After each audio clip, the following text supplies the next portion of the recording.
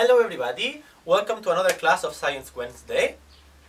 If you remember from last class, we saw a little bit of what the contagious rate is. What do we already know? The contagious rate tells us how many people can a sick person infect. If this number is 1 or smaller, the disease will spread very slowly. If the number is bigger, the disease can spread very fast. Now today, Elska, what are we going to learn? So today we will see the situation where the contagious rate is higher than 1. So if one person is sick, this person will give it to more than one other person.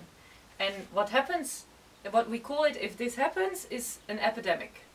If the contagious rate of a disease is larger than 1, this is one person infects several people, we can face an epidemic. If an epidemic spreads to different countries in different continents, then this epidemic becomes a pandemic. Alright, so we have seen many epidemics in the time of the human race. So let's go back in time to see a few examples of some very big ones. The Black Death. The Black Death was a pandemic that happened around 1350, killing more than 100 million people in Asia, Africa and Europe. The symptoms of the disease were high fever, dark marks in the skin, bumps of the size of an egg full of black and bad-smelling liquid, and eventually death. Doctors didn't know how the disease was spread. They thought it was through air, or maybe by touching clothes of sick people, or that the affected were those who got decided.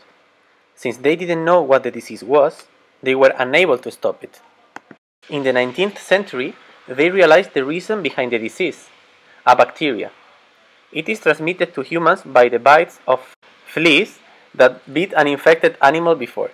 In the 14th century, boats were full of rats and fleas, so when the rats got the disease, it easily spread around the world through port cities.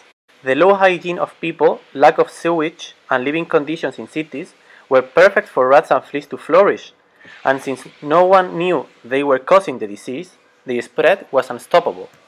Wow, so then things like the hygiene played a really important role in this, and so did people living very close together or really close to animals that had fleas on them.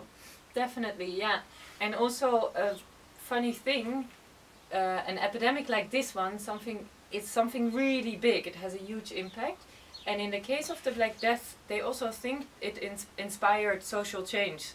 So it created better circumstances for the workers, because there were so little healthy people left to work that their wages went up. Oh. And also they think it inspired the technological discoveries, because they had to find another way to use labor, because there were no more people to work. So maybe the pandemic we are facing now also impose some social changes. Who knows? Who knows? Alright, so maybe we can now see another example of another big epidemic. So let's travel back in time again. Let's. So Captain, where are we going? We don't know. How we don't know? What are we doing here then? We're following Columbus. And where is Columbus going? We don't know. That makes sense. Let's follow our friends going to America with Columbus for the first time. There, you see there?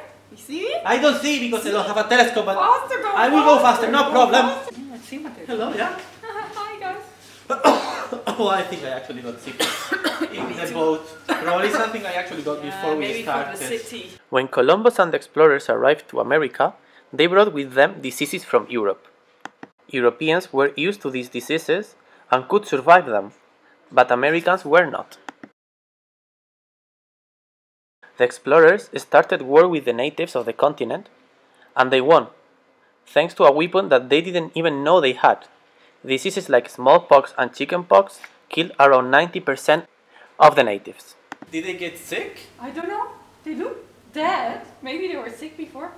Maybe they were sick before. Well, I think it's maybe time for us to go back to Europe. Let's go. Let's go.